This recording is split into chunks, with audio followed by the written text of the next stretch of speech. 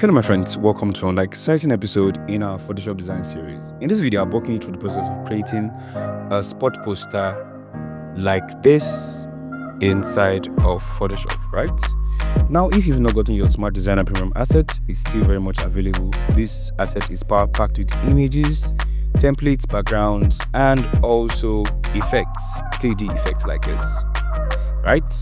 So, and also, if you have not gotten your sci-fi, fantasy, and all of these remaining templates, you can use the link in the description of this video to get yours. And if you've not subscribed, why not hit the subscribe button so that you don't miss any videos I'll be dropping anytime from now. Without having to say much, let's get started. So the first thing you want to do is click on File, and I'm just going to make my size 4x5 inches, resolution 300. And of course, transparent here, RGB color mode, and everything else stays the same. And click on Create, right? So when you open up a Photoshop, you are greeted with this interface, right? So what I'm going to do first is click on Solid Adjustments, Solid Color, like this. Adjustment Layer, Solid Color, and the most important thing is your foreground and background color, right? Make sure your foreground, this is the color code you're using. Right, click OK. Then for the background, double click here and make sure you're using this color code, right? So those are the two colors we're using. So next thing I'm going to do is click on Gradient like this. I'm going to change this to Radial. Click on this and select this first one here. You're going to have something like this, but don't panic. What you do is come here and click on Reverse. Okay, so I'm just going to take this out so that I have a nice gradient. Okay, I'm good with this. Click OK. So we have our nice background just the way we want it. Now the next thing we're going to be doing is we're going to be implementing some shapes into the design. Click on this and click on the ellipse. Make sure you hold down your shift when you are drawing. Click on this to remove this, right? You can create a new layer on top of this. Make sure you're holding down shift when you're drawing your ellipse like this. Okay, and move this in place to the middle like this. Somewhere around here is good. Okay, so the next thing we want to do is fill this shape with gradients. So right click and select blending option right on top. Now under blending option, we're going to be selecting the gradients command. Now this is where you can find the gradients. Make sure you click on it and it is grayed out, right? So this is the interface for the gradients. Make sure you select this first one. That's the first gradient you use the first time. You see why it's important for you not to miss the first step of this video, right? So if you've missed it, you can go back, duplicate this, Ctrl T, and hold down Alt key while you're bringing this inside like this, and click Enter to release it. Of course, I like this the way it is, but I'm going to rotate this like this until I get something like this. And another quick fix, double click on the gradient overlay. Yeah, this one here. Double click on it. It's going to bring out the dialog box for the gradients. And click on this part here too, and make sure you're selecting this one. Click on the color and make sure you tilt towards the white like this. You can see how much that has helped us, right? You can take this back a bit for you to have a dominant white, or better still, I'm gonna leave it this way and click OK. Click OK for all of that. And last one, Ctrl J again to create the last one. This one, you're going to take it in just slightly like this and click Enter. So with this one, we're going to be doing something different with this. Ctrl T, rotate this like this. And double click on this gradient overlay. We want to tweak this too. So click here to bring out the gradients. Okay, so increase this way or take it down, whichever, will still giving me the same outcome. So I'm just going to push it from the end like this and make the blue more dominant instead of making the white more dominant. Then click OK this time. And when you're done, this is what you have. Nice, right? So select these two, Ctrl G, right click on it and convert to smart object like this. Go over to filter and go to noise, add noise. Now copy my settings for this. You don't want to add too many noise or too much noise. Somewhere around here is fine.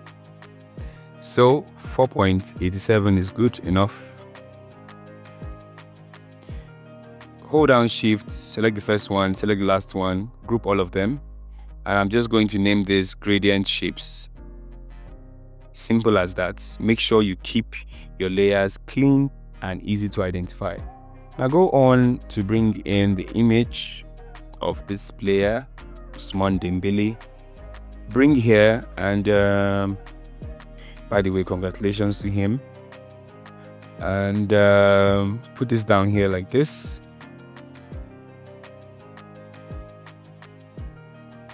And click enter like this. Okay.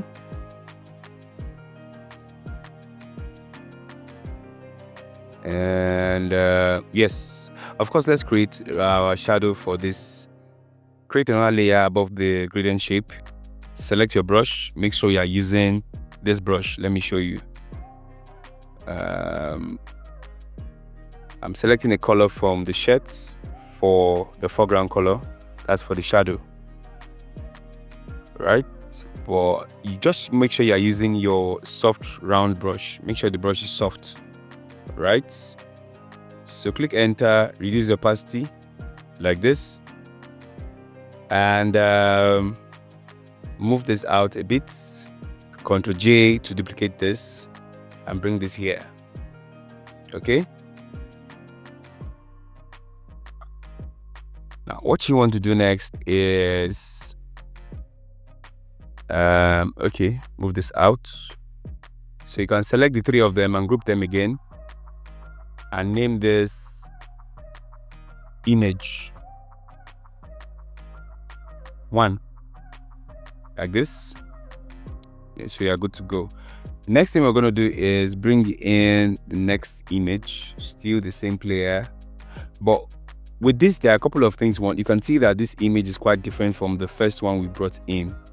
Right, let me flip it first. You can see that they have two different appearance. One is darker, one is lighter.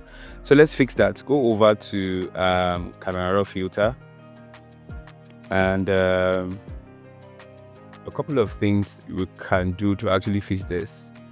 So the first thing you want to do is go over to where you have your white and increase your highlights also like this. Also increase your shadows so it's not too dark, and to make it pop, let's add some textures to it. And when you're done, just click OK like this, and voila, this is what you have. So this is how you can quickly correct your pictures, because in compositioning you must make sure that the elements you're using is matching what you already have or your environment itself to make it make sense. So make this bigger and click enter like this. And what you want to do with this is, because we want our attention on the image in the middle, so we're going to blur out this guy here. So go over to filter, go to blur and Gaussian blur, and use my settings please. Right, you don't want it to be too much and you don't want it to be too little. Right, so I'm going to stay here and click enter. I'm going to make a duplicate copy of this guy here and flip this horizontally to face this side. But with this, I'm just going to make it bigger. Again, don't forget that the attention should be on the image in the middle, right? So this is just like something that gives this whole design a good bump and focus on what is in the middle, right? And I don't know why I'm still struggling with this. Okay, increase it finally. And when you're done, click enter like this for you to have this. But with this one, I'm going to increase the level of blur. So what I'm going to do is come over to where you have the Gaussian blur. Yeah, double click on it and increase the value here like this. So you need more blur here. And when you're done, click OK. So this is what you have. So I can now move this backwards a bit for me to have a nice blend of the two images. Okay. Create a new layer here and change this color to white. That's the foreground color. Select your brush. And this is what I meant when I mean select the soft round brush. So under general brush, if you scroll down, you see this brush here, this one here. This is what I often use most times, right? But any round brush will actually do the job for you. I just love this in particular. So click once and reduce the size of the brush. Click here, and nope, it's not gonna be okay there. Ctrl Z. If you make a mistake, click here. Right, so what you can do with this is before and this is after. So to make the effects much more you can just duplicate this and set this to screen. That's if you want to increase the intensity of the effects. Okay, so the next thing I'm going to do is I'm going to stay here while I bring in this image. So obviously drag and drop inside like this. I'm just going to increase the size like this. Click enter. And this will have been nice, but for some other day. Adjustment layer, hue and saturation, right click and make sure you create clipping mask. So it's affecting later image. Reduce the saturation. On other days you might want to click colorize, but I won't be using that today. I'm just going to use the saturation here. Select the image itself and change the blend mode to what? You guessed right, overlay, to create this nice effects, right? You can reduce the opacity like this, and this is what you're left with. Okay, so let's go over to the next step, bring in my text. So I took out time to type all of this so that we don't make this video lengthy unnecessarily. So I'm going to bring this down here like this. And I think this is good. Click enter. Of course, for this down part, I'm just going to add some white here to make sure this name comes out well. So I'm going to stay under the text and create a new layer there, or just draw the shape underneath. What you want to do is apply some blur like this, increase the value like this. Make sure it's not too much. Somewhere around here is nice. Click OK. Select the mask. Your brush. Make sure your foreground is set to black. Erase the sharp edges like this. Expand this. Let me see. Okay, I still need to expand, but reduce the blur.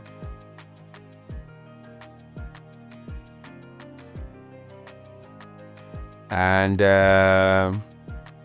okay, most times as a designer you might want to try out some things and see what is actually working for you, hence you have to go back and forth to make multiple adjustments, right? So like you can see now, I'm trying to go back and forth trying to do this. I think I'm okay with this here. What I'm going to do is Ctrl T, hold down Shift, take this up like this, and I can finally bring this down to create this nice effect. All right guys, if you've liked this video, if you've learned anything, please don't forget to like this video, and don't forget to subscribe. Of course, share my videos so that YouTube can recommend my videos to other users like you that are interested in learning Photoshop.